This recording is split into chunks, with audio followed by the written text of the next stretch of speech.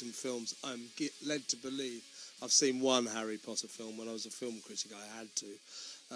But apart from that, they've never particularly attracted me. But apparently they play this game on broomsticks, and in a more earthbound way, organisations on both sides of the Atlantic have turned Quidditch into a proper real-life sport.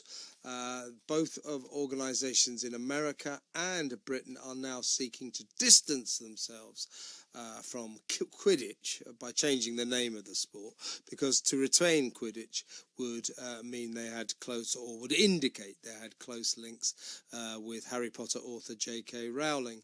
And she, of course, is guilty of the crime of saying you cannot change your biological sex scientifically. I mean, that is a kind of a fact. She's being demonized, ostracized, turned into a Hollywood pariah because she will not relinquish her belief that you cannot biologically change your gender or your sex. Meanwhile, Warner Brothers Studios, which have literally made billions out of the most valuable film franchise on the face of the earth, Harry Potter, they have made her credits on the films so small that you can hardly see them now, and she wasn't invited to the 20th anniversary celebrations. That's the woman who wrote the Harry Potter books and is the executive producer of all the films, is very much artistically involved in all of the movies. She's now been non-personed. She's a pariah because of this view. Let's talk to the founder of Standing for Women, Kellie-Jay Keen. Good evening, Kellie-Jay. Hi, good evening. Well, we've talked about this before, but poor old J K Rowling's plight seems to be getting worse by the day. Warner Brothers are trying to sort of basically cut her out of the 20th century or the 20th anniversary celebrations. Daniel Radcliffe, Emma Watson have sort of distanced themselves from her. She's the one who turned them into very wealthy international superstars. Warner Brothers, as I say, they don't even barely want to put her name on the credits. So she's being systematically cancelled.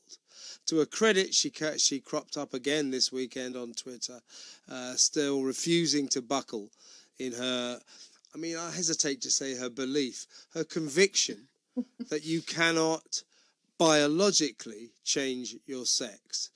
Scientifically, that is a fact. You can change, you know, sure, you can have surgery, you can transition and all that, you can change by all means.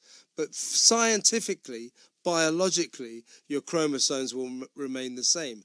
That's all she's saying, and for that, her life is getting ruined.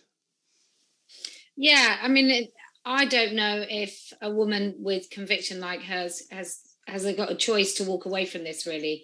I think once she's spoken up and seen what it means and the sort of abuse and threats that she gets, I think she then has a really good understanding of what it means to all women who know what women are and aren't persuaded by the mob mentality or by this notion that kindness actually means just to give up our rights. What made me laugh about this, and I guess it's not actually too funny, but grown adults read a book, stick plastic brooms between their legs and play handball. Is it any surprise that they think that's a real sport, that they also think that men can be women? I mean, it's mad. Now they're not going to call it Quidditch. I wonder what they'll call it. But I mean, it is, you know, she's. You're right. She has sort of risen to the argument. She's not giving way. I mean, she's an impressive, very talented, strong woman. Because she's really getting it in the teeth for all this stuff. But her basic point is, as she always says, she's not anti-trans, she's not transphobic.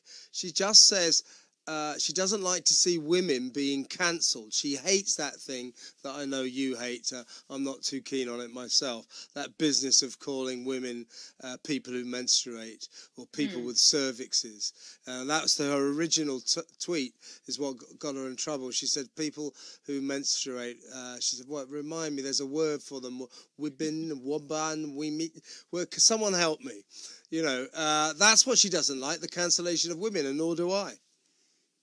Well, look, I've been doing this for since about 2015, 2016. And honestly, I've just watched so many things that you thought, well, they won't do that.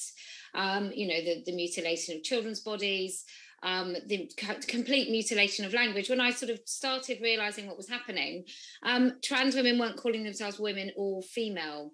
And now we are expected to believe that biology is more of a choice and your gender is fixed at birth. And I don't even believe in the word gender, but using their language. For someone like J K Rowling, she was a single parent, she wrote a really compassionate and compelling essay about her own experience at the hands of an abuser.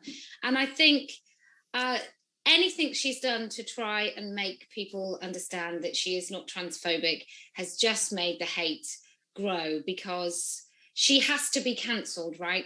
She is the global best-selling author. She is a really powerful woman. She's a good, decent woman. And so she must be cancelled, because if she's allowed to say anything like, women are adult human females, or women deserve rights of our own, then the rest of us uppity women will think that we can say it too. So she must be cancelled. Yeah, she also, there was a story last week, I think you and I discussed it, Scottish police in particular recording rapes as by females. You know, this person was raped by a woman with a penis, basically. And because of that, J K Rowling tweeted, "War is peace, freedom is slavery, ignorance is strength. The penis individual who raped you is a woman." So, in other words, Orwellian doublespeak, newspeak, is what's going on here. And the people against her, I think it's Daniel Radcliffe, has tweeted out saying a trans woman is a woman and all that. You know, so this is look, as far as I'm concerned, a trans woman can be a woman, if you know what I mean. I'm happy to go along with it. But I'm not happy to be ordered to state the scientific untruth that that person has female chromosomes. They don't. Well, the trouble is, right, we let all this stuff in with kind things, like you say, which is a trans woman, a man can transition into being a woman.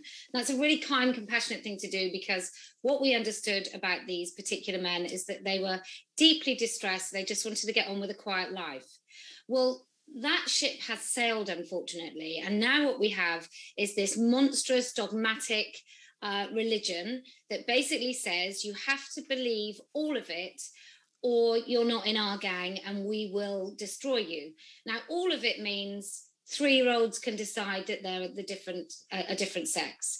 All of it means that we can have rapists in women's prisons. All of it means that you and I can't use language that we'd like to use about even the most heinous criminals, and the police can't recognise men as men. And so what started off with kindness is now really an absolute assault on women's rights and the bodies of healthy children. Yeah. So you got Daniel Radcliffe solemnly repeated the mantra, transgender women are women. And then Emma Watson said, trans people are who they say they are and deserve to live their lives without being constantly questioned or told they aren't who they say they are. Well, I mean, you know, I wouldn't want to make a big thing of it, but, you know, you cannot say you're something that you're actually factually not. That's just moronic. It's inane. Well, you can even say it, can't you? I mean, I don't have to believe it. We don't have to go along with it. But what's happened now is that you genuinely can be at risk of losing your job. You genuinely can be at risk of losing any sort of social status. In this case, the most revered author in the world, and she can lose the favour of Hollywood, many of the people whose career she built. I'm interested that none of the grown-ups in the movies have actually come out in support of her, or more people. I mean, what more has to happen to this woman before some other people think, well, you know, maybe it's time that I actually spoke up, because this is going to get all of us. And before we know it, we're not going to have any way of really protesting this or stopping this assault. Something needs to be done, because the truth is at risk here, and we don't want that. Kellie-Jay, always a pleasure to talk to you. Thank you so much for your time. J K Rowling is still at the centre of that trans row. Kellie-Jay Keen there, founder of Standing for Women. I'm Kevin O'Sullivan. This is Talk Radio.